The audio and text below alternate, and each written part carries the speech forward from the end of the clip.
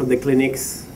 There are several people, they want to come and they're in the clinic. So in the beginning, just my presentation, so they're not going to lose everything. The important talk is Dr. Hauser.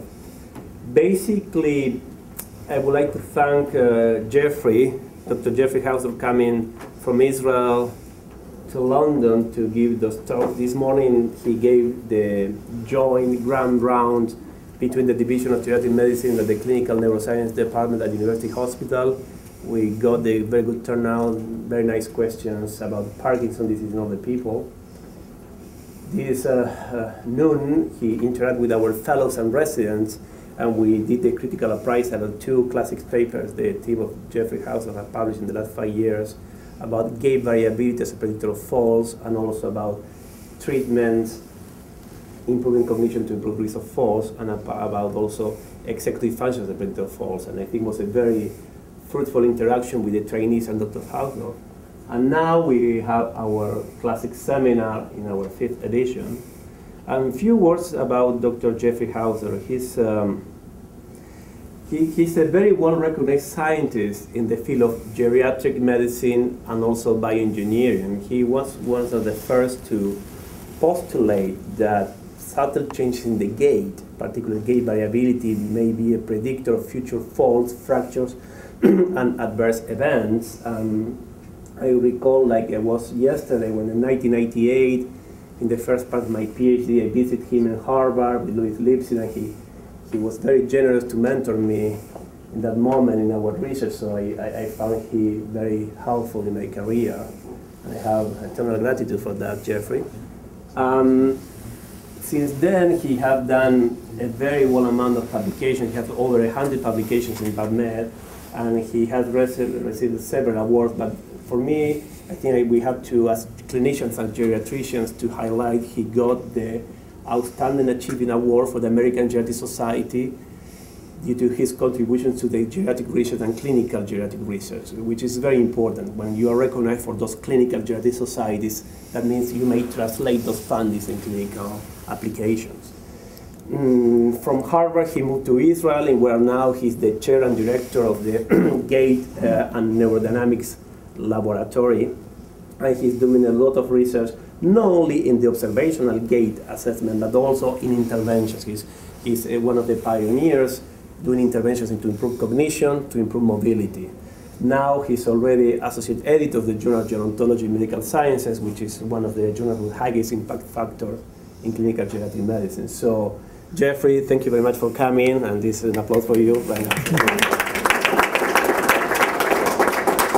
My introduction is going to be just 5 slides, and half of the people already saw those slides before in other introductions I did, but basically, all the time I start with that quotation of Desmond Morris when he tried to describe in the human evolution how human beings may evolve from the ancient ape, and under the evolutionary hypothesis, and Desmond Morris tried to expand that, he said that everything was against the ancient ape to evolve to the human being.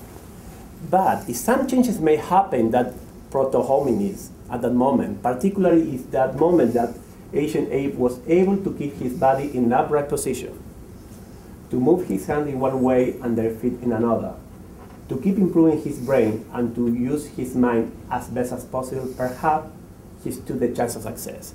So it means everything was against to that ancient ape to be the predominant species for several reasons. But the key feature was that bipedalism, to stand up in 2 feet and to release the hands, was a key feature to have the encephalization process.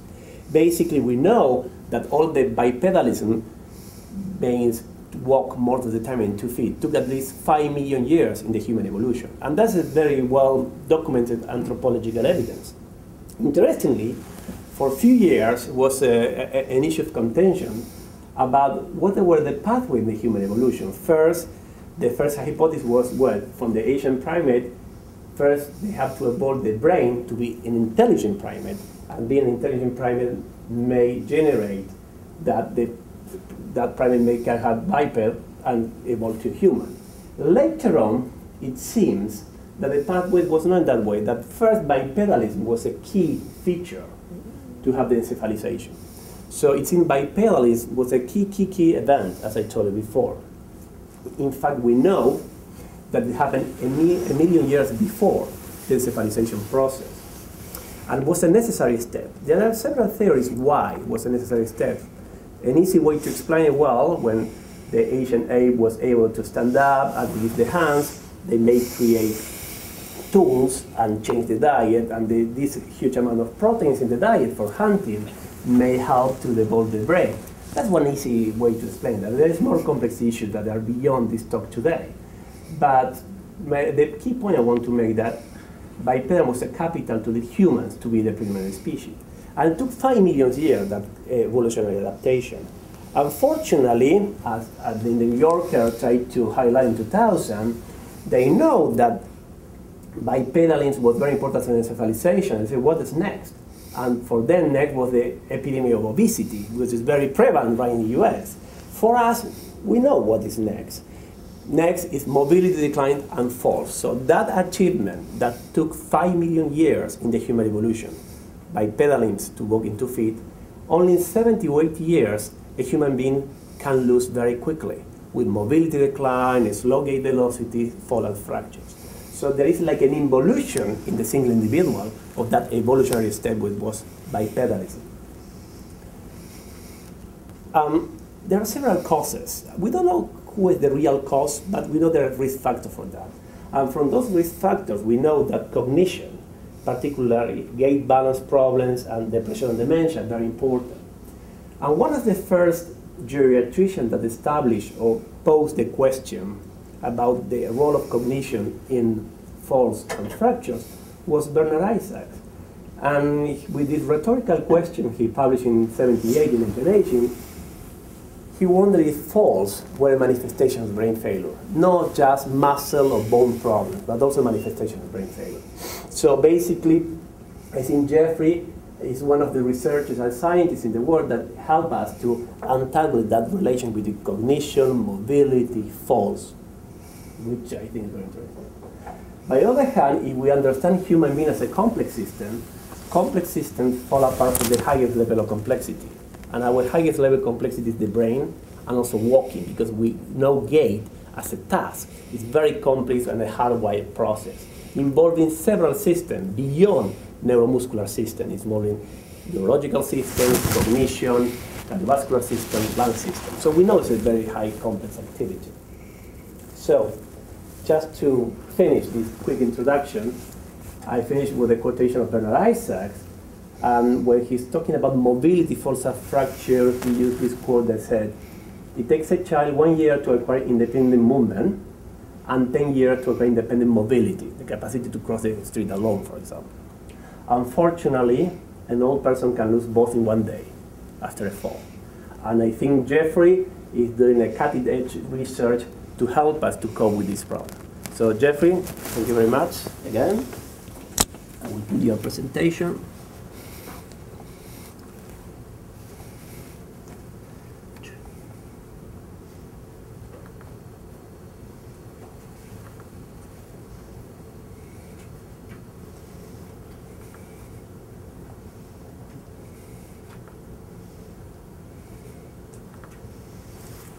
Great. Thank you.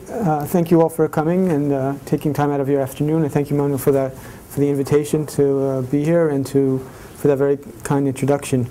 I think if anyone needs to take away the bottom line, if we don't make it to the end of the session, the answer to Dr. Isaac's question, whether falls are a brain failure, I would like to suggest is yes. So maybe we'll try and provide some evidence towards that during the next hour or so. So I saw this neat little icon. I think maybe you want to have it as your mascot for the Gait and Brain Lab. Thank you. I think it very nicely illustrates the concept we're talking about, the relationship between cognitive function and walking. And just in terms of the outline for the talk, in the first part of the talk, it's basically, I think, to many of you, it's going to be a review. There might not be that much new information, and maybe the context will be helpful. But basically, I want to describe and summarize very briefly a large growing body of literature which suggested that there is a the relationship between higher level cognitive function, gait, and falls, in particular in older adults and certain patient populations as well. I feel a little bit like, like selling snow to the Eskimos, because I think, anyone familiar with Manuel's work and work that's going on already is very familiar with this relationship. So hopefully I'll put a little bit of that in context and really set the stage for the second part of the talk, where I'll suggest whether or not we can actually use that information not only to understand falls and to predict falls, but actually to reduce the risk of falls via interventions and cognitive therapy. So again, just not to belabor the point, but just put us all in the same context. As you all know, falls in older adults are common. More than 1/3 of older adults fall each year. They're costly. They're a major cause of, in the UK, for example, about 1% of the healthcare budget is spent just on falls. They're a significant cause of morbidity and mortality. They lead to nursing home admission, fear of falling, a whole long list of negative outcomes that are associated with falls, even when there is no hip fracture and even if there's no major event. So falls are a major, in some sense, a catastrophic outcome that we want to try and avoid and prevent and reduce that risk. Certainly repeated falls, and also to avoid the first fall to begin with. If we can do that, we can avoid going down this kind of slippery slope that there's no end to. And we know when we talk about falls, and snow, sometimes it's very easy to understand why certain older adults fall. This penguin has a friend who's not very friendly and sticks at their trip. But there's a whole group of older adults who we really don't understand. We call them idiopathic elderly fallers, and we don't really understand what's going on. They have a little of this, a little of that, but there's no obvious cause of falling. And I'm kind of concentrating on that group in particular today. But I'd like to start out with raising some questions. Maybe the answers are already obvious to some of you who are working in the field, but just to get us thinking a little bit about. When we talk about falls, we know that, I mentioned that falls occur in about 1/3 of community living older adults. In patients with Alzheimer's disease, they fall. Let me just ask the audience. We'll poll the audience. You guys have the what's the question? $64 million question or whatever. Anyway, this is a game. You can poll the audience, right? Who falls more, patients with Parkinson's disease or patients with Alzheimer's disease? What percent? Which percent of if we said 1/3 of community living older adults fall, patients with Alzheimer's disease are closer to patients with Parkinson's disease in terms of their percent of falls each year, or closer to the community living older adults? Or they don't fall at all, maybe. Come on, somebody. Closer to Parkinson's disease or closer to community living older adults? Alzheimer's, yeah. How much do they fall a lot or fall a little? What's that? More, right. In fact, according to some studies, Buckner and other studies, they fall as much as patients with Parkinson's disease. So if patients with Parkinson's disease, at least with disease progression, they can fall, 80% of them experience falls, repeated falls during the year. And there are a number of studies that show with patients with Alzheimer's disease fall just as much as patients with Parkinson's disease. Parkinson's disease is easy to understand. It's a motor disease problem. We understand why it's putatively a motor disease problem. We can understand why they fall.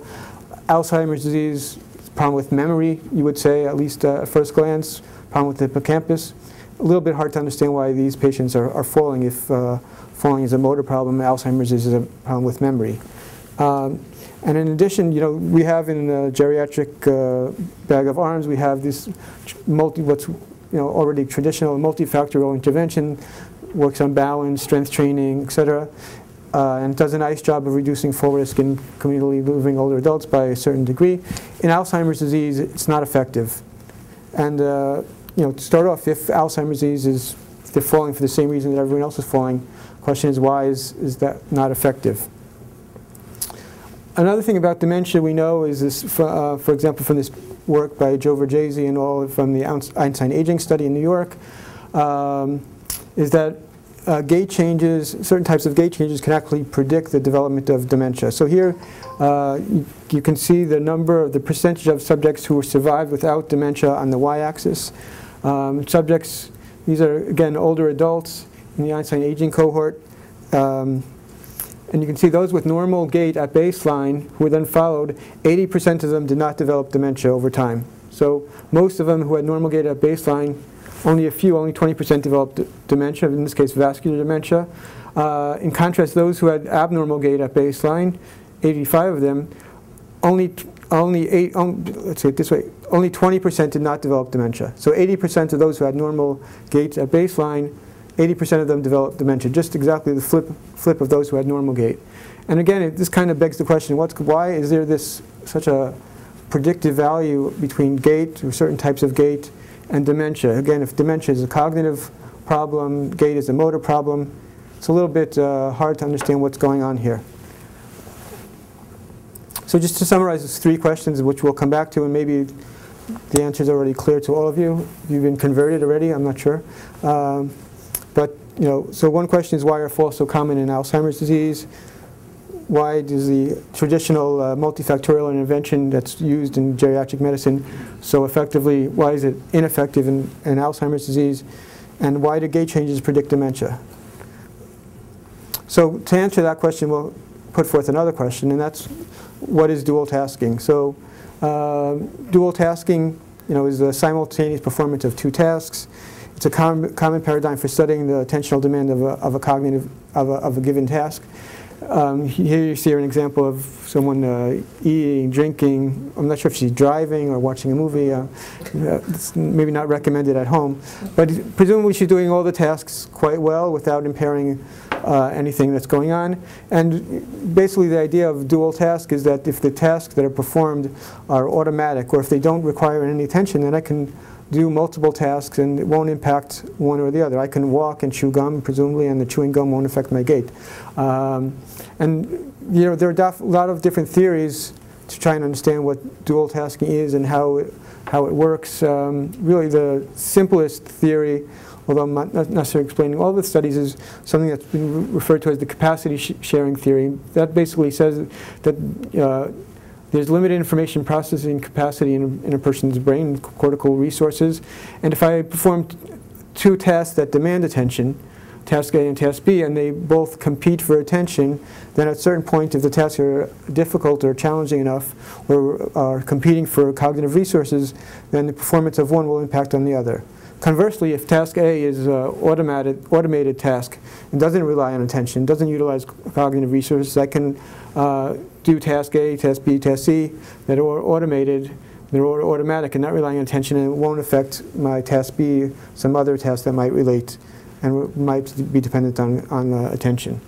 So a number of researchers has used this dual task paradigm to understand whether or not gait relies on cognitive function and attention in particular. So again, a priori you might hypothesize that if gait is automatic, could do many different attention tasks and it would have no effect.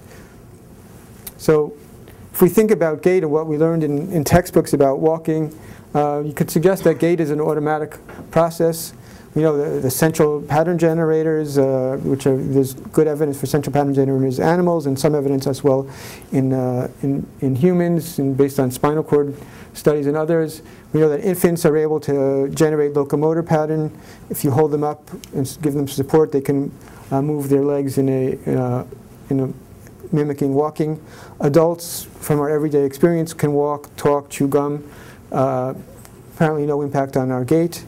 And also, many studies of dissevered cats are able to walk, and apparently without cortical function, without heads. And again, from our everyday experience, we know we can walk on our cell phone, talk to our friend, navigate complex terrains while carrying objects, presumably without any major impact on our ability to walk and our gait function. Here's an example of the man of the year, the Budweiser man of the year from a few years ago. He's carrying his Budweiser, his gait looks perfectly normal. His girlfriend is carrying the Budweiser. Maybe there's a little bit of impact on her gait due to the weight of the package there, but looks like his gait is pretty normal. And indeed, there's a fascinating story, if you want to go Google searching afterwards, about Mike the headless chicken.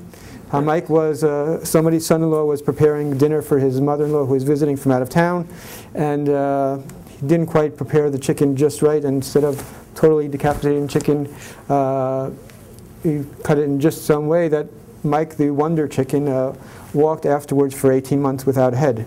who was fed by droplets and wasn't served for supper, but made it to Google's search engine. And you know, presumably, that when Mike the Headless Chicken was brought into the gait analysis lab, his gait was perfectly normal.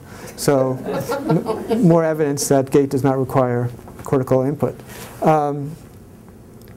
You know, but more seriously, if you look at any of the classic texts on gait, this is a text by Tom McMahon from Harvard. The title already gives away the answer. You know, muscles, reflexes, and locomotion. That's what walking is.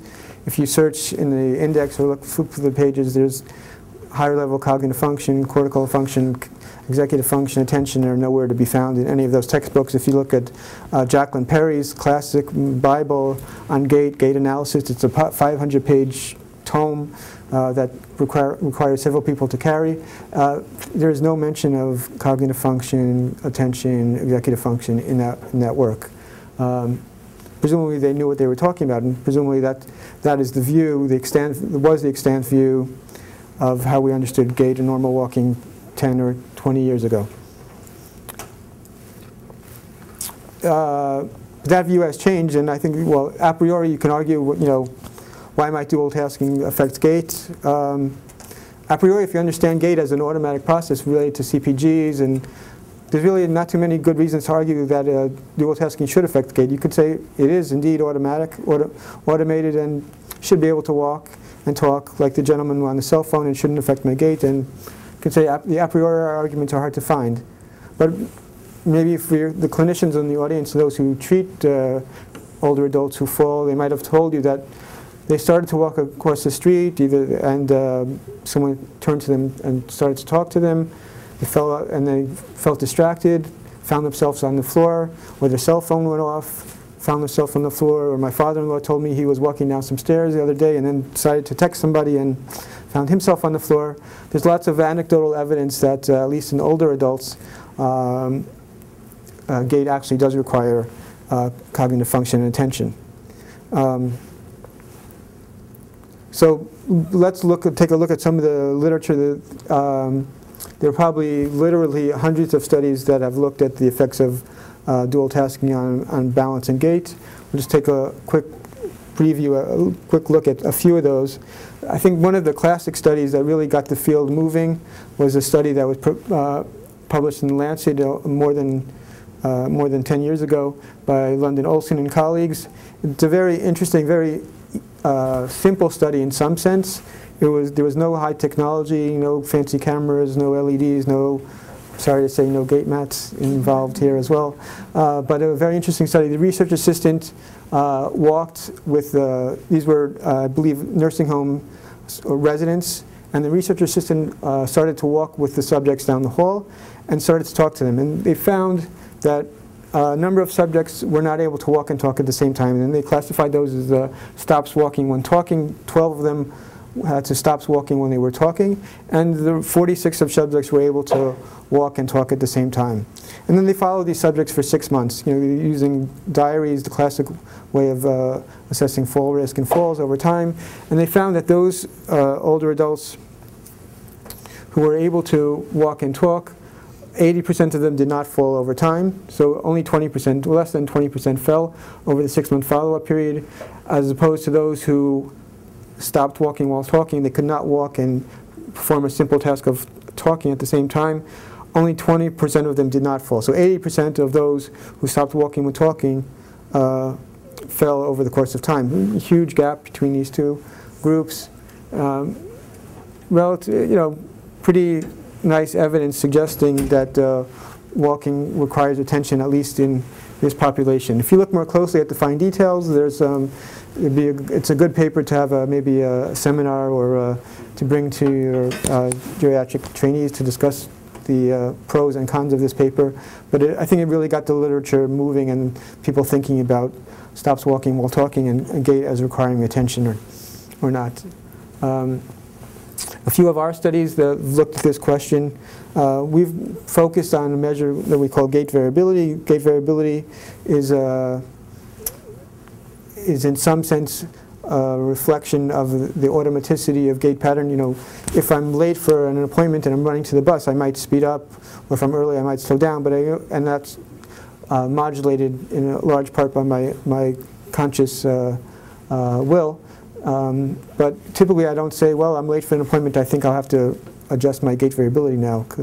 That's something that is more automated, one would argue, or one would hypothetically, and something that's subconsciously and perhaps under control. So we've asked subjects to perform various dual tasks, for example, subtracting serial sevens. And another reason that we've been looking at gait variability is that we and others have shown that gait variability is related to fall risk. So here you see the stride time, or the gait period, as a function of time. It's over 6 minutes in an older adult who had no history of falls.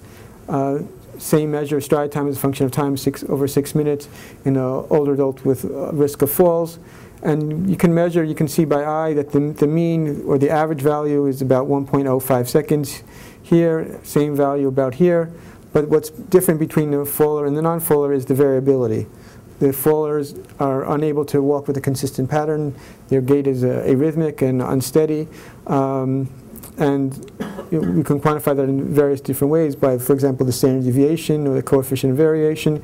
You see that's 2 to 3 times larger in this faller versus non-faller. So not only is gait variability a measure that might be more automated than gait speed, but you can see from this example that it might be related to falls. And you can think, just to give you some idea, you know, to put in your head, you might think about the drunken sailor who has one too many beers after returning from shore, and every state is very unsteady. He's not able to walk can't keep a straight line, and every step is a challenge to him. They can't keep, their gait variability is all over the place, and give him a little bit of a nudge, he'll find himself on the floor. The same thing you could suggest is happening in these older adults, and that's the relationship between gait variability and fall risk.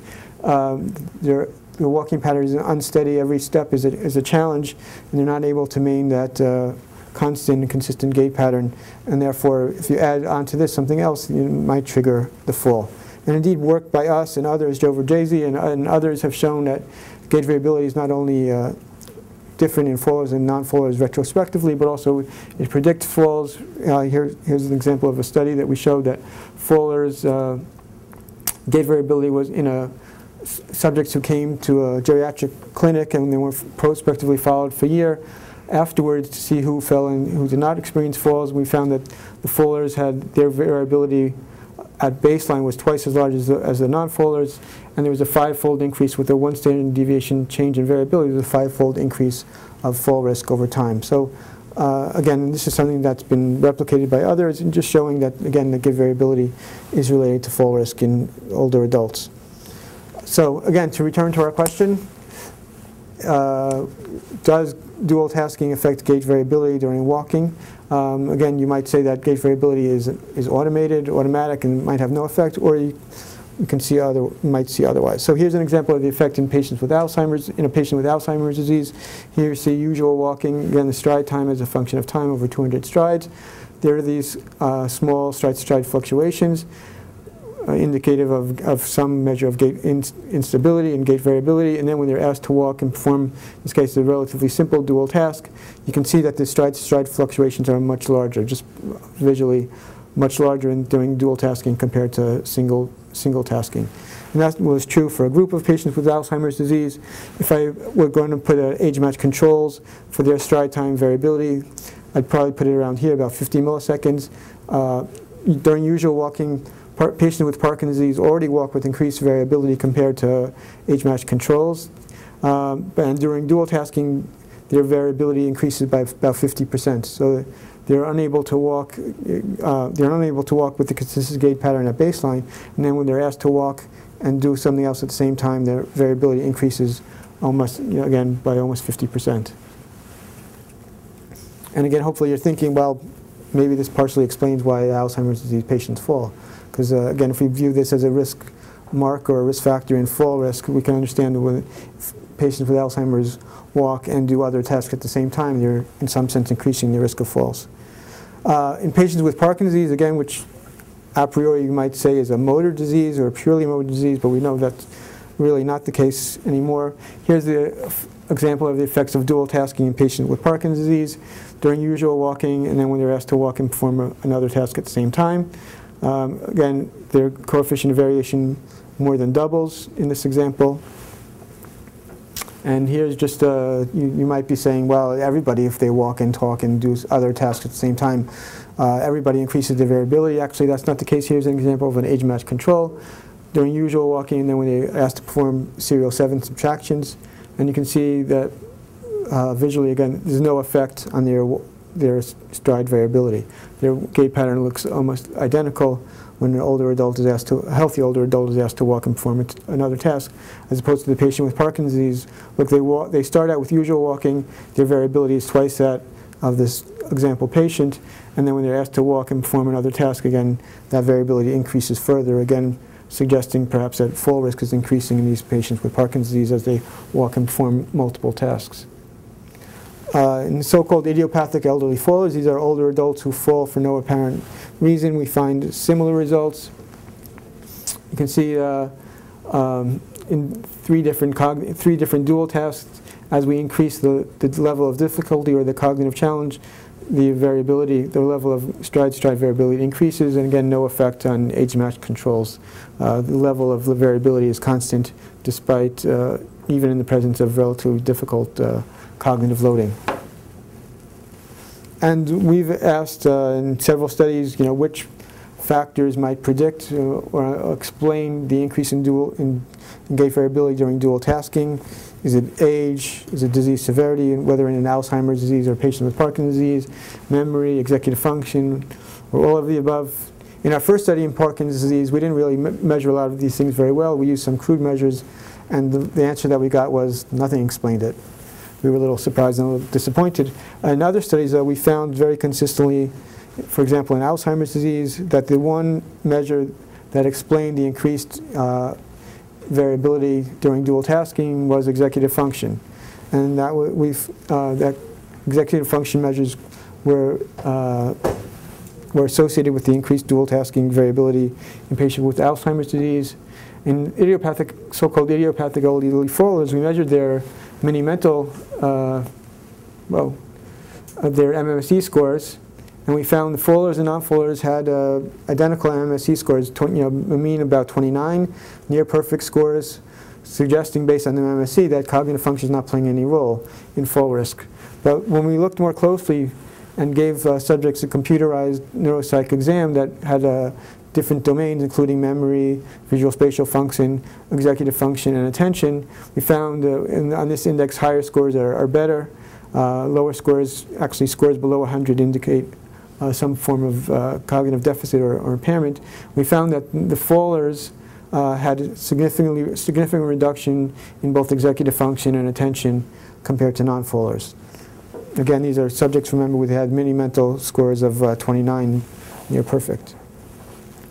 And we found that when we looked at the relationship between executive function and cognitive function, or executive function and dual tasking gait variability, during usual walking we found a moderate suggestion, a small hint that there's a relationship between executive function and gait variability. When we asked them to perform an easy dual task, that association became tighter and became significant.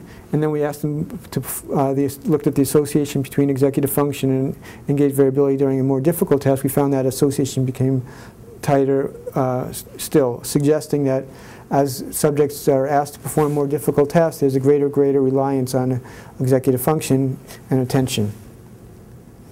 And in Parkinson's disease, we found almost identical results. We used the same neuropsych battery. Memory was similar in patients with Parkinson's disease and controls. However, executive function and attention were significantly impaired in the patient with Parkinson's disease compared to controls.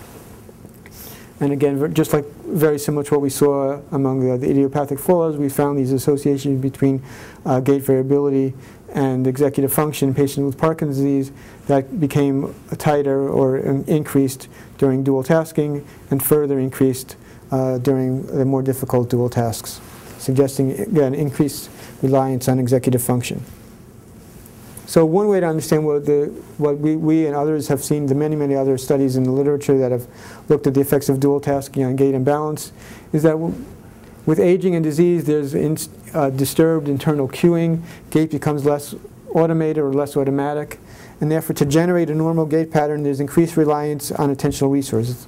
In other words, patients or older adults are they're compensating for perhaps subtle age-associated decline in gait and mobility by using cognitive function, cognitive resources, and attention. They're focusing their attention on their gait to improve their gait. And then what happens is, if they're asked then to perform another task, there's increased sensitivity to dual tasking because there's competition for those attention and those cognitive resources. Since they're already compensating for attention, if they ask them to perform another task, there's now a conflict between, and there's a need to split their attention, and you'll see an effect of the dual task on their gait.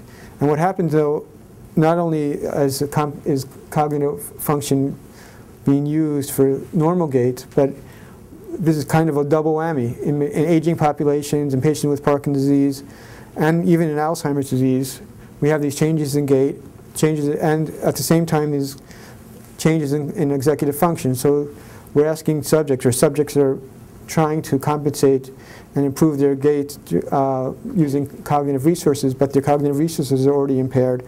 Their executive function is already impaired.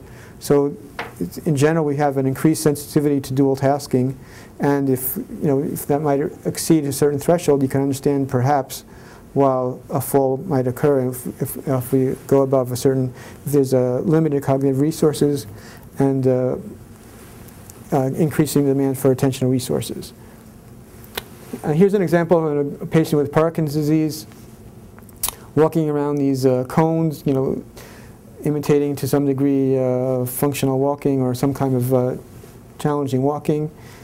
And now on the right you can see she's asked to walk and perform a dual task at the same time. And the researcher thankfully catches her.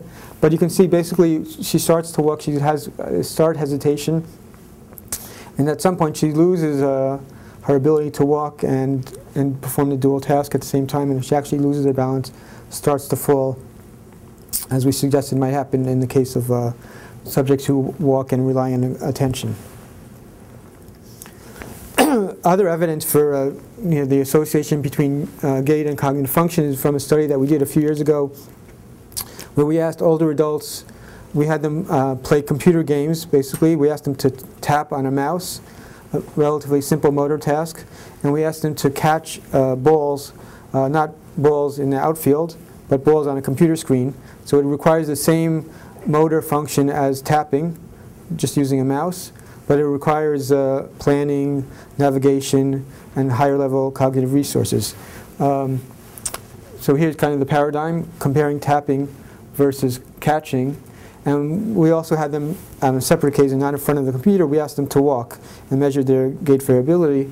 And we found that gait variability was very similar to catching again on the computer screen, in terms of significant correlations between catching, and there was no association between tapping. So again, suggesting that walking in older adults is a complex task involving executive function. And indeed, when we carried out did neuropsych exams of executive function and Stroop tests, etc., we found that gait was significantly associated with executive function, and tapping, not surprisingly, was not. Just another example, maybe visually, to illustrate some of the things that we're talking about.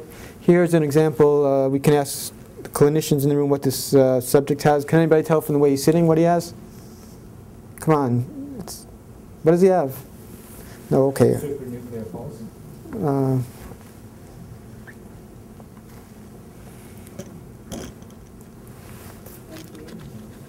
NPH is an excellent guess. Keep that in mind for... Is there a cerebellar?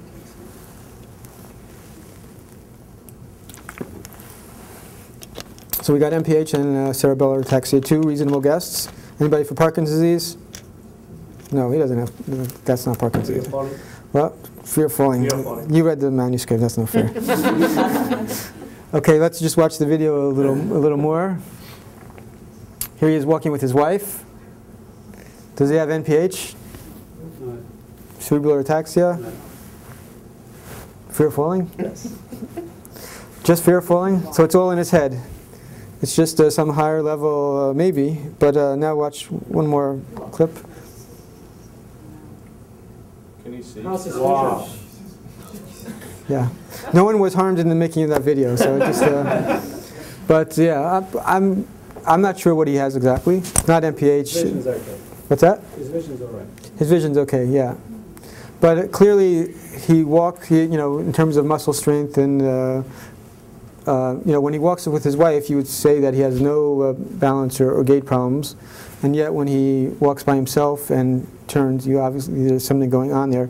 Just another, you call it an typical example. We've studied these patients, and we call them higher level gait disorders, basically because we don't know what else it is. But suggesting some higher level cognitive function and maybe exaggerated fear of falling is playing a role. But Will you test them on a Romberg test or single foot stand? Can you do any of that at all? yeah, they can. Quite entirely normally? I don't know, normally, but not enough to explain what we see. Just a comment for the trainees. Typically in fear of falling, a cautious gait, the patient is in that way, but I see you give an assistant, like someone walking with them, they walk normally. So in our clinical practice, when we have those people hesitating walking, we walk on the side, having the hand, and when they walk normally, they say that's fear of falling, and we have to have scales like the ABC scale or the FES scale for fear of falling. That is typical. They are typical, this patient, but it's typical. Yeah. They walk very well when you're on the side. And just another additional evidence, on the association between executive function and falls is from a study that we published a couple of years ago. This was a prospective study in about 250 community living older adults. We measured their gait, balance, cognitive function at baseline, and then followed them for 2 years initially. And again, these were all healthy, didn't have stroke, Parkinson's disease, other things that might explain any falls. And you can see here the results of their neuropsych testing at baseline before they were followed. And you can see the executive function had those subjects who had relatively low scores on executive function has a significantly higher risk of falling over time compared to those who had normal executive function. And in contrast, if we think about memory, at least relatively long-term memory had no impact. It was not associated with falls over time. So again, executive function predicting falls in a cohort of community living older adults. And you can see here the survival curves of the percent of subjects who did not fall, so nobody fell at baseline. Actually, we looked at a subset of subjects who had no history of fall. So these are kind of, we call naive fallers, first-time fallers, based on self-report. And you can see that those subjects who had better executive function were more likely to remain non-fallers compared to those subjects who had worse executive function at baseline over time. And similarly, if we looked at those, not at executive function, but a proxy or another measure, dual tasking gait variability, so the ability to walk and keep gait variability at a low level, we see very similarly that subjects who had good gait variability during dual tasking, in other words, they were able to walk and keep their gait pattern in a consistent way, they had a relatively low fall risk. They were about 80% of them, again, did not fall during the follow-up period. Again, subjects who had high dual task gait variability, most of them were, about 50% of them were experienced falls during the follow-up. And we recently looked at, followed this cohort out for 2 more years, and you can see that pattern that we saw after 2 years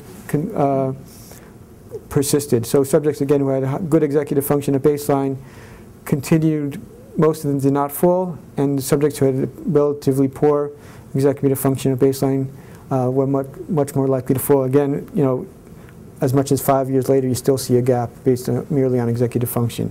And again, these are community living older adults at baseline, many mental scores all close to 30, healthy, independent, and again, just suggesting that executive function play a role in falls. Have you taken a population and dichotomized it, or have you actually a priori defined what is high executive function and what is low executive function and classified people in that way? This is, we did the former. But actually, dichotomized population. This is a dichotomized. Actually, I have another, maybe a little bit of a prettier or more convincing plot that shows this is the subjects in the best quartile and the lowest quartile, but the other two fall in very nicely right in the middle. So if we look at the other two quartiles, they fall very nicely in the middle, suggesting there really is not only an association at the extremes, but kind of this I don't know if linear relationship, but better executive function is associated with reduced fall risk. We just come on this paper in the critical appraisal with the fellows this afternoon, and those with higher executive function, for example, in the trial making test B, the mean seconds was around 50, 80 seconds. And those in the lower executive function, in the trial B was 240 seconds. So the nice thing about this paper, they divide in quartiles, but also make clinical sense in our clinical practice, because we know that trial test make B over 180 is abnormal, it's pathological, so it makes sense also in the clinical practice. But did any of these patients have falls before they entered the study?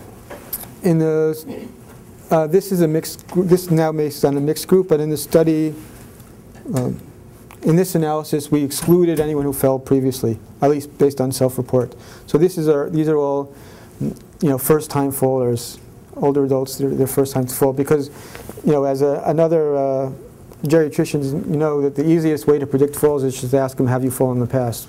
People who fall, unfortunately, we don't have any great answers to falling, and people who fall typically fall in the future. So, so we looked at, we were curious to see if we could challenge ourselves and challenge our ability to predict.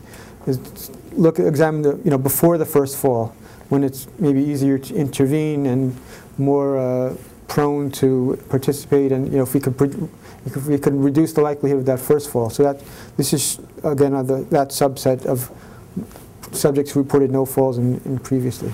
I wonder too, do these groups differ in their educational level or their underlying? No. Education, no. We had some measures of premorbid or intelligence levels, and that also seems to be did not differ. No differences in vascular risk factors between the groups? We didn't have great measures of vascular risk factors, but we didn't find anything. Other studies have shown, there is a fairly large literature suggesting, the importance of vascular risk factors and falls and gait, but in this cohort that didn't pop out. Maybe because they were too healthy, or not clear why. These were elderly. Were they above a certain age? Yeah, they were. The minimum age was 70. The mean, I think, was about 76 at baseline, and it was 70 to 90 was the range. Okay, so hopefully you're all converted, and you understand that there is this relationship between gait, cognitive function, and falls.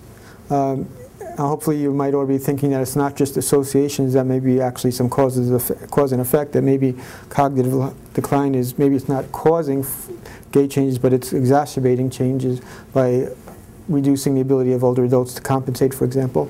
And so cognitive changes are, so there's this triangle. Lots of associations based on dual task studies, prospective studies, and other studies showing these associations. But what I'd like to do now, we're at the second part, so hopefully some of this will be new or newer to others, is kind of flip this on its head and say, okay, we know that cognitive deficits increase the risk of falls, they impact on gait. What happens now if we intervene? Here's my one animation for the... What happens if we intervene and try and improve cognitive function?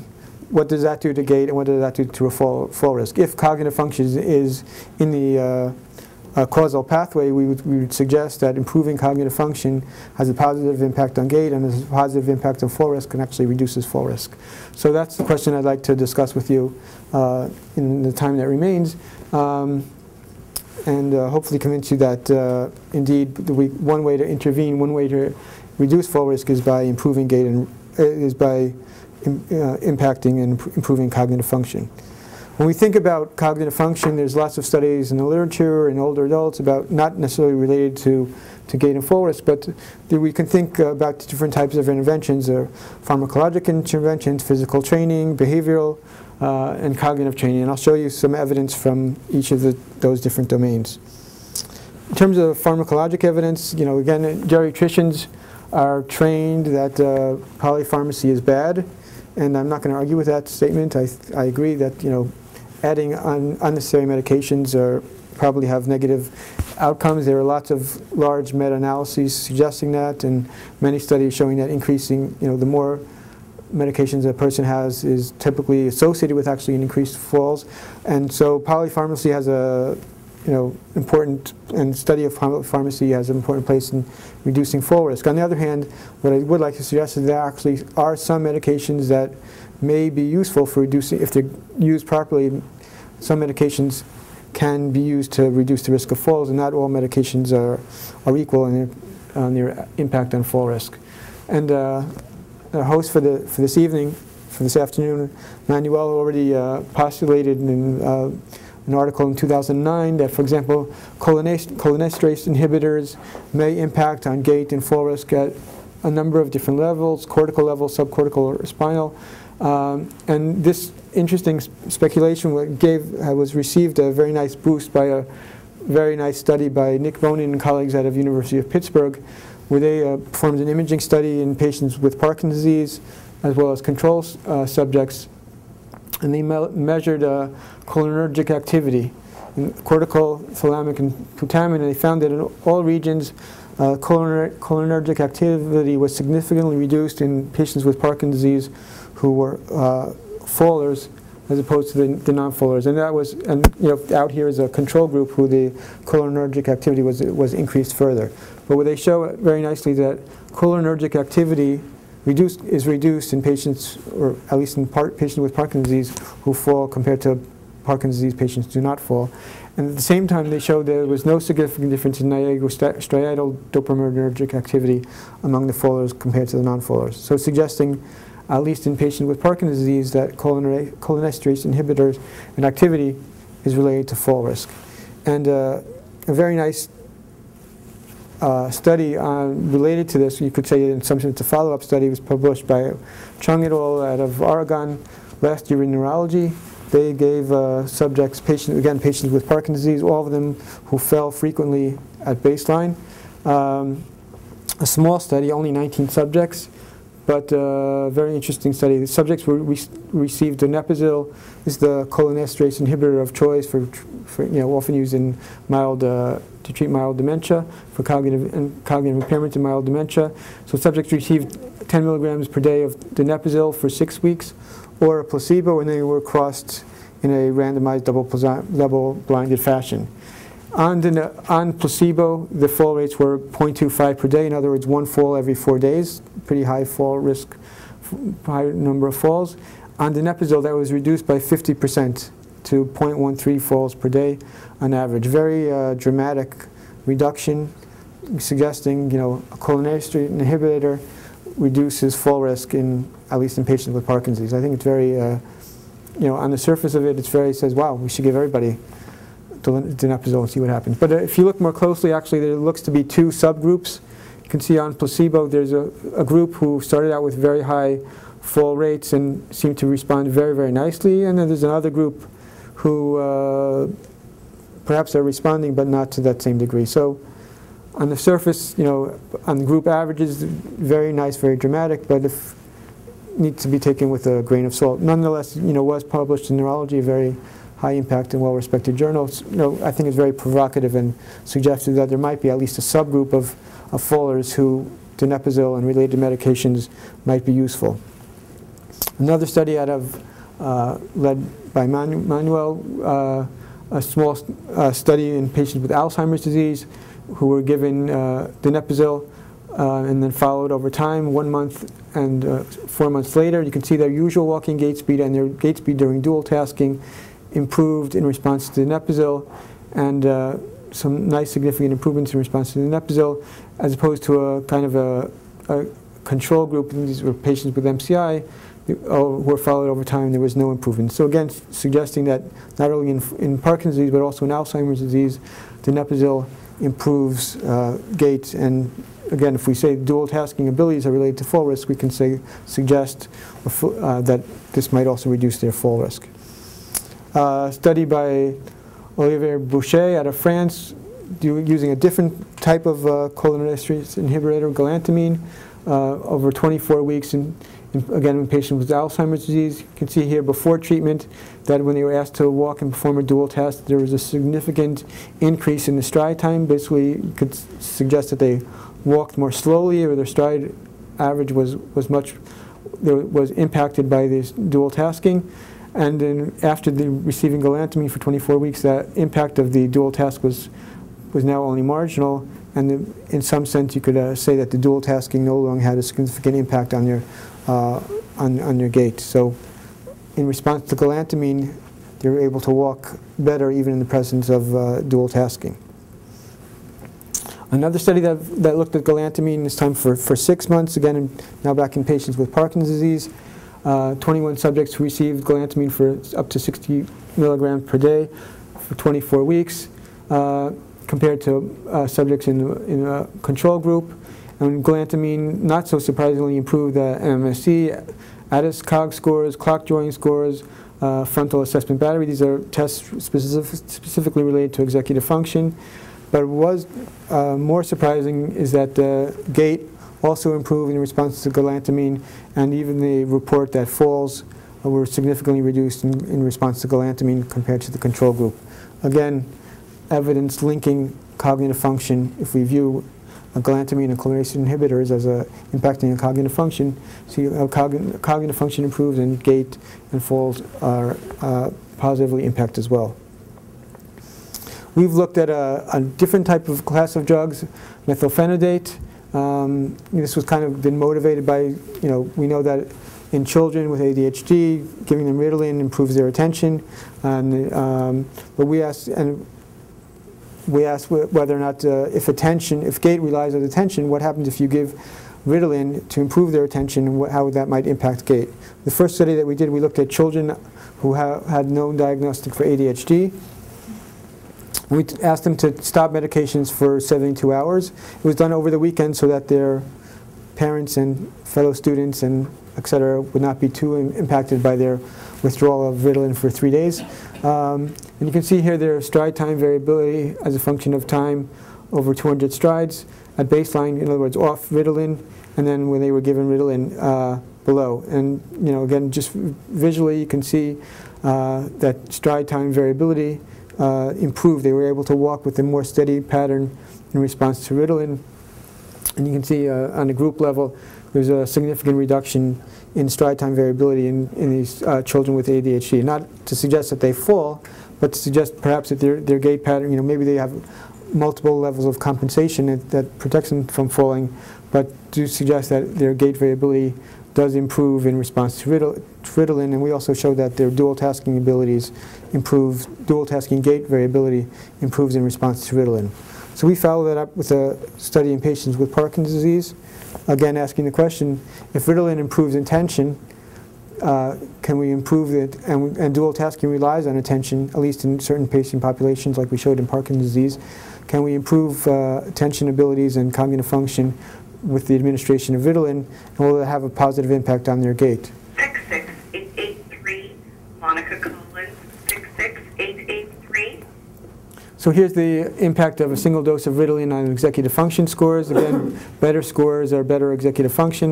You see there's a significant improvement in response to Ritalin in these patients with Parkinson's disease. At the same time, there was a significant reduction in stride time variability. Their gait pattern became more consistent. They were able to walk with a more steady gait pattern. And timed up and go, a measure of fall risk, also became significantly reduced. They were able to complete the timed up and go in response to Ritalin in a reduced time, suggesting that perhaps their fall risk is also reduced. Devos et al. Out of France did a similar study, this time looking at chronic doses of Ritalin in patients with Parkinson's disease. And they studied off and on medication and before Ritalin and then after Ritalin, 3 months after taking high doses of Ritalin. And you can see that the number of steps were significantly reduced during the timed walk, and the time to complete that walk was reduced, and the unified Parkinson's disease rating scale scores were reduced or improved, all in response to three months of Ritalin. Again, suggesting that not only can attention be improved in response to Ritalin, but gait and UPDRS motor signs are improved in response to Ritalin in patients with Parkinson's disease. We did another study in community living older adults. We gave them, this time we did it in a double-blind, placebo-controlled fashion, gave them Ritalin or placebo. Here you can see the effects of Ritalin and placebo on memory. Using, again, a computerized battery, you can see that the Ritalin had no effect on memory, as one might expect. Long-term memory is not typically related to attention, but executive function, in this case as measured by the go-no-go accuracy, significantly improved in response to Ritalin, no effect in response to the placebo. And similarly, in terms of usual walking, we find the stride time variability of small but significant increases in stride time variability in response to Ritalin, and a better effect than that was seen in response to placebo. Also similar results, not quite as dramatic, but also significant results in terms of during dual tasking, improvements in their stride time variability in response to Ritalin, and an improvement compared to placebo as well. And again, like we saw in patients with Parkinson's disease, significant improvement in timed up and go times in response to Ritalin, better than that seen in response to placebo. Again, suggesting that a cognitive enhancing drug is able to improve gait and reduce the risk of falls. It could be that practice might improve our abilities, but if there's no opportunity for learning or motor learning or cognitive improvements, then you might argue that practicing dual tasking from here to tomorrow will have no impact. The first study that looked at this was a study by Salepsed et al., Mary Willicott's group out of Oregon. They looked at 23 older adults. Subjects were divided into 3 groups, single tasking, those who practiced just walking, or the cognitive task while seated, so they didn't practice dual tasking. And then 2 other groups who practiced dual tasking while walking, what they call the fixed priority group or the variable priority group, where the focus of attention during the task was either fixed or varied.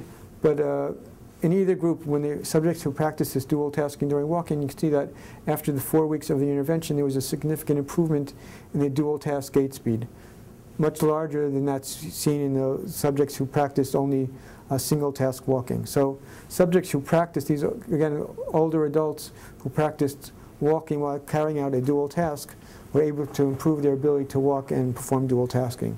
Again, suggesting the possibility to improve that motor cognitive challenge and reduce the risk of falls.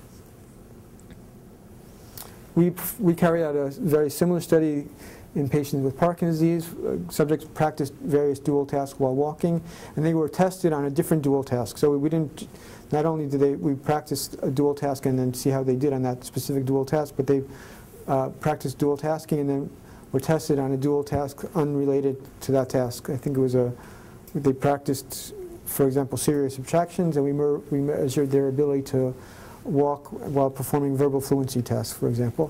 And you can see here, again, gait speed, gait speed during dual tasking significantly improved in response to the intervention, and that effect was retained further 4 to 6 weeks after they were completed the intervention, suggesting that there's some retention effects. Not only are subjects able to improve their walking in response to the intervention, but that effect is retained as much to one and a half months later. We found similar effects on gait variability. Again, gait variability during dual tasking is shown here at baseline. That was reduced in response to the intervention, and then reduced further after 1 month later. So again, suggesting not only is training effective, but that to some extent at least there's retention and plasticity in the system. Probably the best example of the whether or not practice works is in a study published in Neurology last year by Michael Schwenk and colleagues out of Germany. This is a study done in patients with mild to moderate dementia in a randomized controlled trial.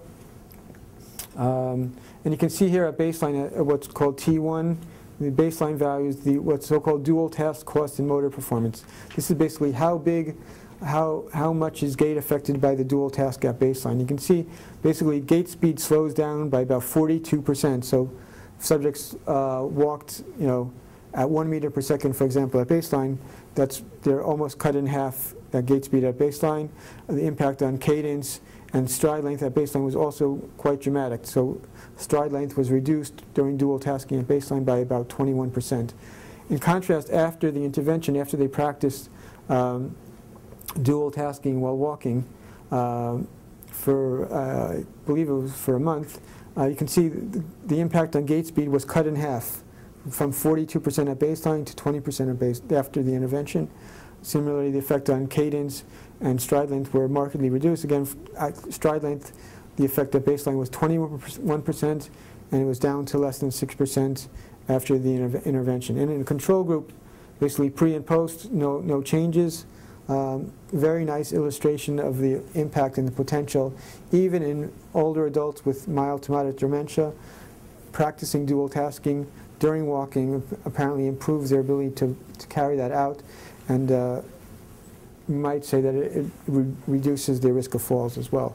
And indeed, an article accompanying this, an editorial accompanying this article suggested very clearly that it doesn't provide Class 1A evidence, but it provides Class 2 evidence that specific dual task training improved dual task performing during walking in geriatric patients with mild to moderate dementia. Very interesting and very profound, I think, study.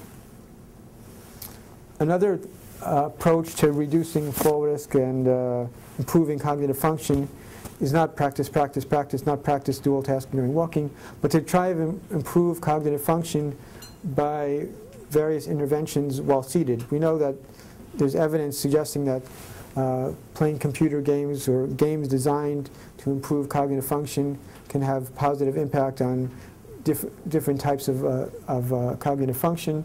For example, you see here this we talked about primates earlier. Yeah. Here's another example of a primate in front of a computer.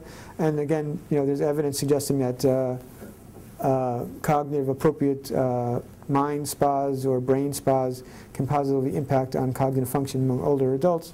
And the question that a number of studies ask whether or not if subjects who participate in such brain spas or mind spas, whether that will not only improve their cognitive function, whether or not we'll see a carryover effect to gait and to balance. So here's an example of Karen Lee et al. From out of Canada.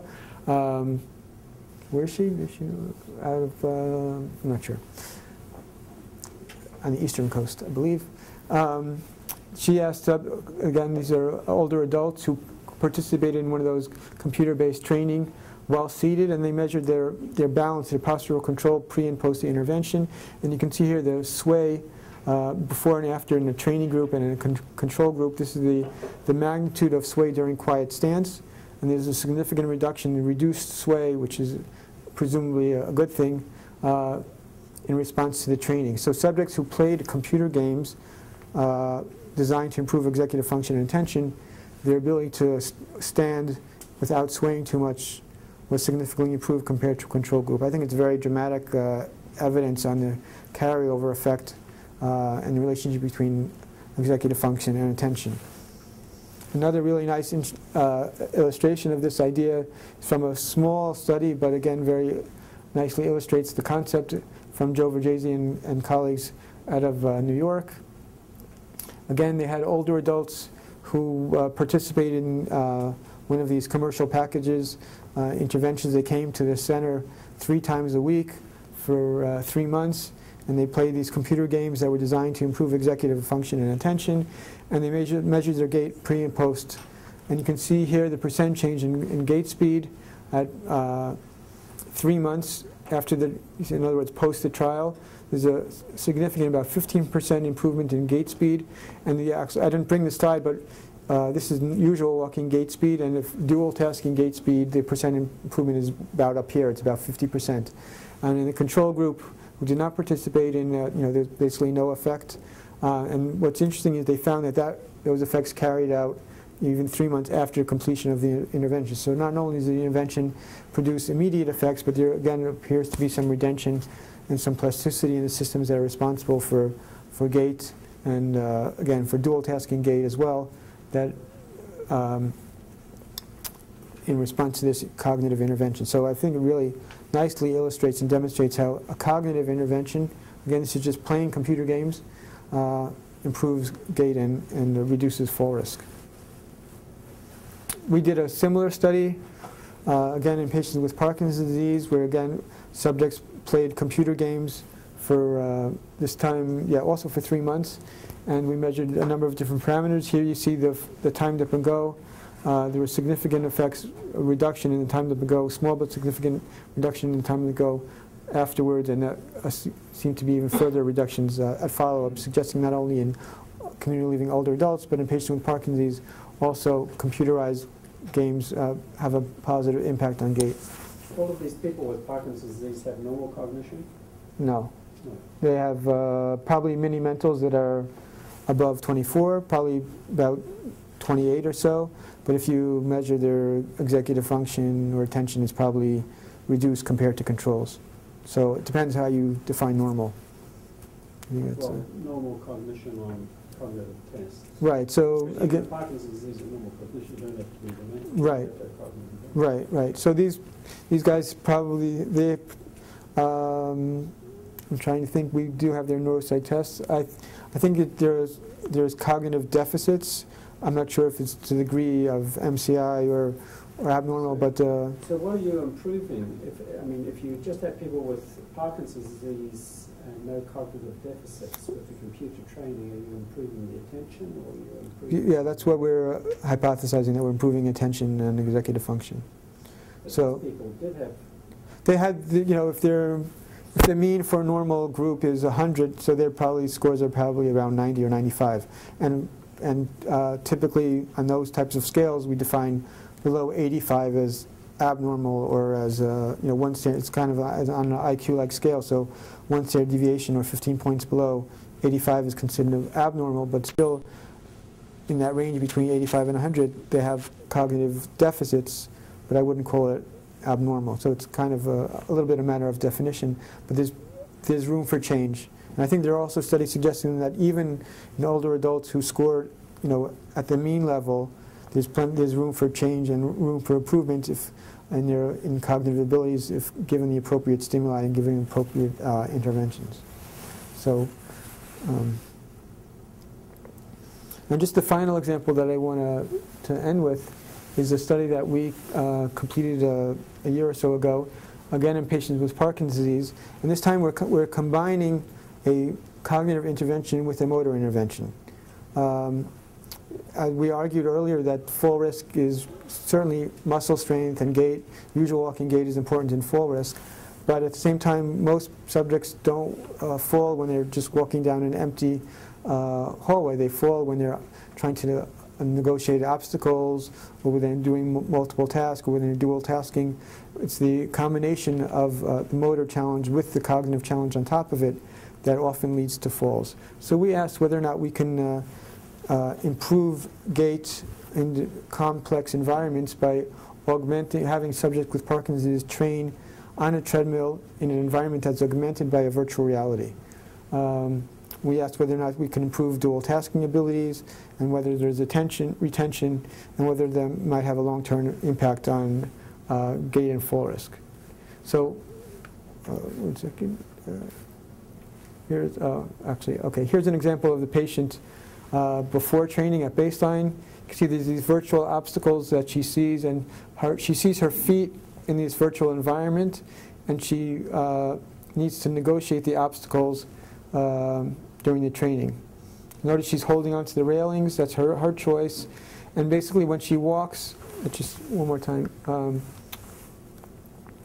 here comes the obstacle. Basically she almost stops walking while talking on the treadmill, stops walking while negotiating obstacles on the treadmill. She doesn't know how to plan ahead. She almost stops on the treadmill and in order to walk and try to avoid the obstacles. Here's the same woman 6 weeks later.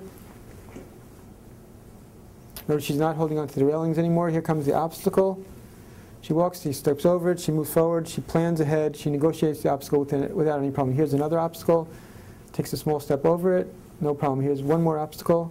She misses it actually, she runs into the obstacle, but she's able to walk and continue walking without that walking while stopping on the treadmill. Now, does she have a cognitive, what is her neurologic, does she have a neurologic? She has Parkinson's disease.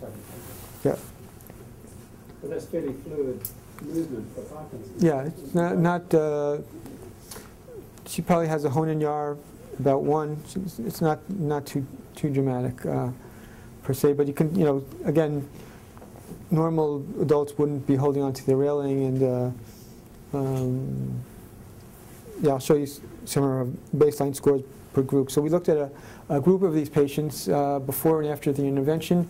And here you can see that in response to the 6 weeks of intervention training with this intervention, a number of performance-based measures of balance and gait improved. For example, the 4-square test, which is a simple overground test where subjects are asked to walk and step over obstacles, and they're timed in performance. You see there's a small but significant reduction in their time to complete that task. The dynamic gait index, which is another performance-based measure over ground where higher scores are better, and subjects are asked to walk and move their head, turn, avoid obstacles, and you see there's a significant improvement in response to that. The short physical performance test is another test more related to functional activities of daily living. You see again, not really balance and gait performance per se, but again, small but significant improvements.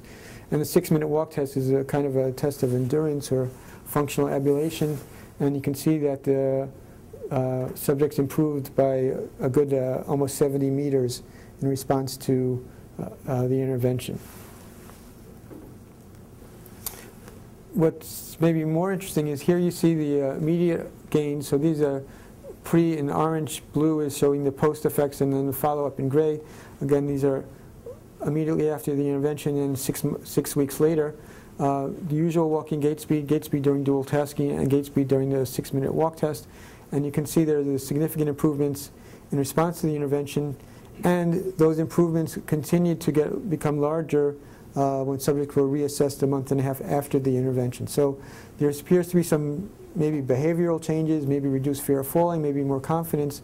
Not only did subjects improve, again, keep in mind that these are patients with Parkinson's disease. So if, hypothetically, you would argue that you would like to see gait speed remain here when subjects are tested 6 weeks later, and you would hope that they don't return back to baseline values. But we found for all 3 measures, usual walking gait speed during dual tasking, and gait speed during the 6-minute walk test, these nice and significant continued improvements even after the cessation of the intervention, suggesting again that some kind of behavioral or some kind of change in daily routine. And I neglected to bring in to show here we had similar positive impact. We measured their gait speed in their ability to negotiate obstacles using the gait right, how fast they can move over obstacles placed on the gait mat, and we found similar results, that gait speed improved in response to their ability to negotiate obstacles over ground, not in the virtual environment. This shows the effect of this, what I call motor cognitive intervention on cognitive function. Here's the trails making TMTA, trails making test A and B before and after the intervention, and you can see that these small but significant improvement both in TMTB and TMTA in response to this walking in this virtual environment, suggesting that not only does motor function improve, not only does dual tasking improve, but a cognitive test that relies on set shifting measures executive function improved in response to this cognitive motor intervention. It's a very, showing again the two-way interaction between gait and cognitive function and fall risk. And here we didn't have a control group in that study, but we did essentially the identical study a few years back. We had patients with Parkinson's disease follow the same protocol on the treadmill. They actually participated in a few more sessions in this study. In virtual environment, they practiced 3 times a week. In our earlier study, they practiced 4 times a week. But in the earlier study, there was no virtual environment. It was just treadmill training in patients with Parkinson's disease of similar disease severity. And you can see usual walking, the effects of both treadmill training with without virtual reality and with virtual reality, the percent improvement in gait speed and stride length was very similar in those who participated in the treadmill training with or without virtual reality. So usual walking gait speed and stride length doesn't matter if I train in a virtual environment, or it doesn't matter if I just walk on a treadmill for 6 weeks or not. The key is really shown here. When patients with Parkinson's disease walk on a treadmill and just do that, they improve their motor function, but their cognitive function, not surprisingly, is unaffected. So dual tasking gait speed and dual tasking stride length is basically unaffected by treadmill training alone. In contrast, treadmill training with the virtual reality, in other words, treadmill training in those subjects who saw the obstacles and learned how to negotiate and learned how to carry out another task while walking in this virtual environment, you see this very nice 15% and almost 10% improvement in stride length and 15% very dramatic improvement in dual tasking gait speed in compared to those subjects who only carry out treadmill training alone. So suggesting then the added value of virtual reality on top of the treadmill training alone. We did a similar study, a pilot study in community living older adults who had a history of falls, and here just illustrate the number of falls at baseline 6 months prior to that appeared to be reduced post-training, and then appeared to persist more or less 6 months follow-up. We're currently starting a large randomized controlled trial, multi-center trial, to see if this kind of data actually reduces the number of falls over 6 months in a large, over 300 older adults. So hopefully stay tuned, and maybe we'll have some good results to report back in a little bit. And just based on those initial results, we also started, and all the evidence about dual tasking and its impact on gait and cognitive function, we recently opened a clinic in our hospital that uses this concept of treadmill training in virtual reality. Here's our physical therapist, and we have a number of different setups in the same room using cameras to provide the biofeedback, and subjects come in 3 times a week.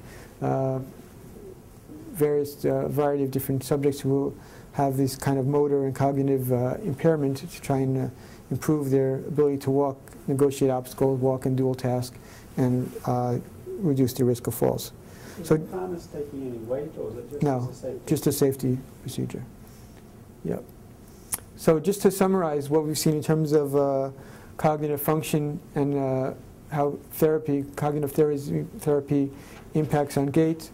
We saw the example from Manuel of donepezil increasing usual walking and dual tasking gait speed, and no effect on controls. Here, this line is what we call the minimum clinically significant difference. This is a change of 5 centimeters per second. Has been shown by a number of studies to be the minimal clinically significant difference for gait speed, and you can see that the donepezil goes way beyond that, and no impact in controls. So there's an example of pharmacology improving dual tasking and potentially reducing risk of falls. We saw the study by Solepsidol where they dual task training improved usual walking and dual tasking, and no effect in the control group. Again, going way beyond this minimal clinically significant difference. And we saw the example by Joe Verghese and colleagues where cognitive remediation, basically playing computer games, had a significant impact on usual walking and dual tasking gait speed, and again, no effect or minimal effect in controls.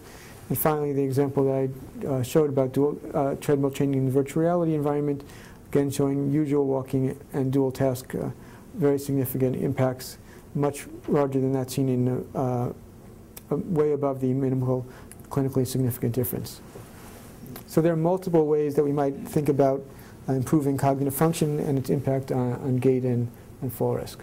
So just to go back to those questions about Alzheimer's disease, hopefully by now you're convinced, and hopefully you all know the answers to these questions: why falls are so common in Alzheimer's disease, why strength training is ineffective in Alzheimer's disease, and why gait changes predict dementia. I would argue it's just one answer for all of the above, and that is because Gait relies on executive function. Executive function is also impaired in Alzheimer's disease. It's not only memory, but executive function is well known to be impaired in Alzheimer's disease. And the multifactorial, traditional multifactorial interventions that are commonly used in geriatric clinics doesn't work on executive function. If we don't work on it, we're not going to reduce the risk of falls in patients like this.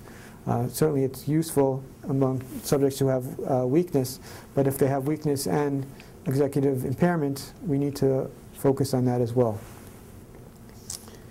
And so we've, I think there's ample evidence to show that cognitive deficits likely exacerbate fall risk, and there's a growing evidence that enhancing cognitive function, in particular executive function via drugs, apparently can enhance gait and reduce the risk of falls.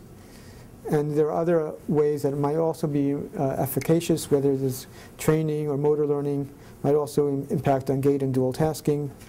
But yes, I do want to caution that the studies that have looked on cognitive interventions for gait and fall risk are a smaller number. There's obviously publication bias, and large prospective studies are needed to determine the potential of various cognitive therapies, be they pharmacologic, like cholinesterase inhibitors or methylphenidate, or other pharmacologic and non-pharmacologic approaches to improving gait and fall risk via cognitive therapy. I would like to thank you for your attention, acknowledge the funding agencies that have supported some of our work, and my colleagues who are shown here improving their gait speed, at least momentarily. Thank you for your attention. But basically, just some housekeeping things before going to the question and answers. Remember Jennifer Whitetalk, she's not here today, but she was very important in the organization of this seminar, and Jennifer was super helping us to arrange all the details for the seminar. So Jennifer, she's in Ohio, thank you very much. And also to the funding company, in particular the Gait System Incorporated, help us for some funds, also Pfizer pharmaceutical company, and the Campbell Foundation in London also gives some money to bring Dr. Howdell here. So thank you to those sponsors, and now we are open to your questions. Any questions? Michael?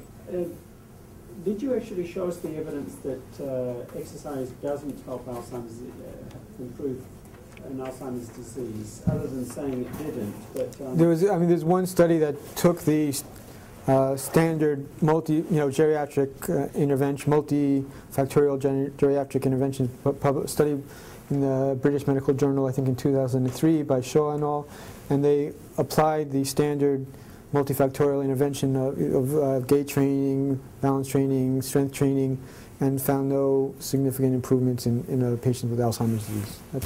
Okay, so these were people with Alzheimer's disease who had a tendency to fall, or who had... Yes, yeah. Correct. And so the usual approach to falls reduction in that group didn't... Correct. Some sort of individualized approach. Right. And that included strength training? Yes. Richard? I'm sure it's simplistic to say that the message I get is if you're going to do a complex function and you concentrate on it, you'll do better. And if you're distracted, you'll do worse. And if you practice, it will improve. And I just wondered if Gait is just one of those sufficiently complex things that it actually shows these effects. Has nobody actually tried to produce an upper limb test of similar complexity to see if these sort of relationships hold for all such functions? I mean, you did the tapping thing, but that hardly sort of tests the system, does it? Correct. First of all, yes, I agree with you that is, the way you characterized gait as a complex function and that is sensitive to distraction and sensitive to attention is probably a good way to view things. There's nothing, I don't think there's anything magic per se about gait, and you're right, I think other complex motor tasks might be, upper extremity tasks are likely to be as sensitive to dual tasking. The key difference between those and gait is that, typically, usually we don't fall when we're writing, so that's, but in terms of sensitivity and attention resources, I agree that they're likely to be equally as sensitive.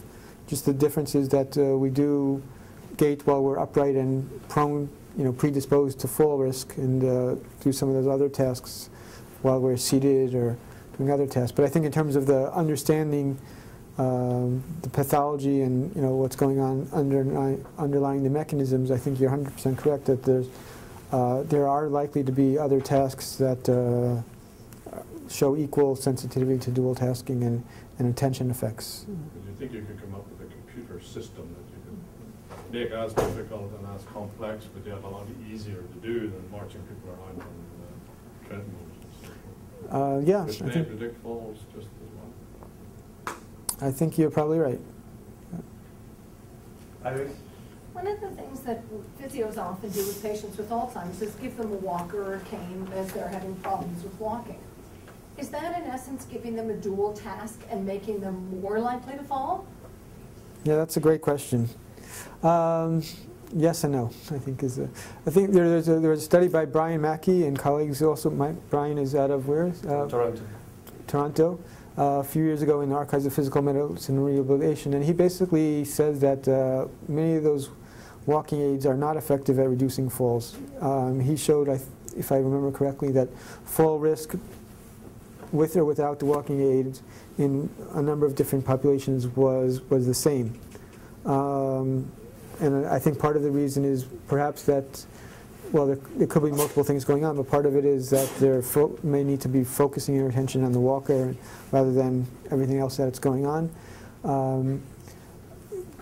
There was just a study, I can't remember if I either reviewed it or read it, so I'm not sure what it was, but actually exactly addressed your question in, not in Alzheimer's disease, but in older adults, where they studied the effects of dual tasking on subjects who, with or without a walker, and they claimed that it didn't have that effect. So I think it's an excellent question. I think the jury's still out, but I think it's important to think about. I know, for example, and the trade-offs when we give people external cues and aids. For example, in patients with Parkinson's disease, one of the things that we do in therapy is give them auditory cues. We ask them to count or to 1, 2, 3, or so-called rhythmic auditory stimulation to try and improve the pacing of their gait. And again, the question there is, are we asking them to dual task? Is that distracting them from their gait? And so I think there are trade-offs involved, and we also need to think about whether or not if we're focusing their attention on gait. So maybe the dual task is actually restoring gait and improving gait with only minimal additional attention abilities and distractions. But I think it's an excellent question, and I think minimally we should be wary of it when we prescribe various aids and what we're trying to get out. One of the things we try to convey with those kind of seminars, and if we can develop a falls fracture clinic, is cognitive evaluation, particularly executive function, should be part of the fall assessment. And we just got accepted by JACS, a systematic review that Susan Moore is the first author, where we demonstrate in the literature that executive function is a key factor for risk of falls, independent of cognition. People that they are qualified, normal cognitive people with executive function, they have more falls and fractures. And particularly that is, challenging about the concept which is normal, which is abnormal, right? Normal condition, 29 in the mini-mental, but the executive function, we know have more falls and fractures. So that should be part of the assessment. So I think the future, when we want to prescribe those devices, part of the evaluation should be not only, muscle and the muscular evaluation, but also executive function, attention, and we have to select which test of the executive function for that. I think it's a very interesting area for research, but there will be clear clinical translation. Clear clinical translation, very fast. A question from Joel Hurwitz and after Alex. Joel. In the studies you've described about dual tasking, you've talked about the effects of talking and walking at the same time. What about other activities like just listening and walking, like individuals does that maybe reflect concentration? There are some people who have sufficient concentration that they can get on with even creative work by blocking out noise, and other people, including myself, who when I'm trying to be creative or think, I need to block out the noise. I'm just wondering whether you looked at Sure, it's a good question. noise or outside sound and walking. Well, I think the first partial answer to your question is that we're not all created equal, and that for what might be a difficult task for you, it might be a very easy task for someone else, and vice versa. So someone who, we had one of the first anecdotal tests that we did in walking by talking. We asked one of our research assistants, who's one of these math gurus, to walk across a hotel lobby and while subtracting serial sevens, and he didn't blink, and he had absolutely no effect on his gait. Now he has, on the other hand, if you ask some people to subtract serial sevens, they kind of get phobic and they have fear of numbers, and so the specific task definitely has might have an impact to specific individuals. You might have someone who's very skilled at languages and verbal fluency. They can come in with a zillion letters that start with V. Another person who is less skilled in languages and might not be quite as good at that. So that's one part of the answer. The other thing is we have looked at different tasks. We've looked at serial subtractions. We've looked at motor tasks. People look at ask people to walk and carry trays, for example. And we've looked at what we call simple listening, which we thought might be more reflective of walking while carrying out a conversation or listening to someone else. So we had people listen to a story on tape, and then they were asked, knowing that they would be asked about its content later on. And we found that that also did have an impact on their gait, but it was much more subtle than some of the other tests that we looked at. We all, you can play with that a lot. You can kind of crank up the level of difficulty in the psychological literature. There's something called phoneme monitoring. It's where they listen to something and they're asked to count the phonemes, how many times they hear the sound ma or pa or whatever during a story. So you can play with that and you kind of can tune it to adjust the cognitive load. By, if you ask them to listen to one phoneme or to multiple phonemes and the frequency content of the phonemes, you can adjust all of those things and see how that affects the impacts on gait by adjusting your cognitive load. And we found simple listening does have an effect by itself, but as you add more and more complexity onto that, it becomes more difficult and has a bigger impact. Alex, you have shown that gait does have fractal properties. Does cognition or falling have fractal properties? Is it time for coffee? I don't know. That's a good question. I'm not really sure. Similar processes or structures that repeat in cyclic way. Right. So normal walking, correct. The normal walking gait pattern has these self-similar properties where if you look over different time scales, if you look over just a few strides or 10 strides or 100 strides or 1,000 times, the properties are statistically related, and that seems to change both with aging and neurodegenerative disease, and in fallers as well. That seems to decline. I'm not. But Lipsitz would argue that falling is a fractal, so I just thought that you might have an insight. I'm not sure about the falling per se and how that fits in, but I certainly would agree with Dr. Lipsitz that there's reduction in complexity and fractal properties that are exacerbated in fallers compared to non-fallers.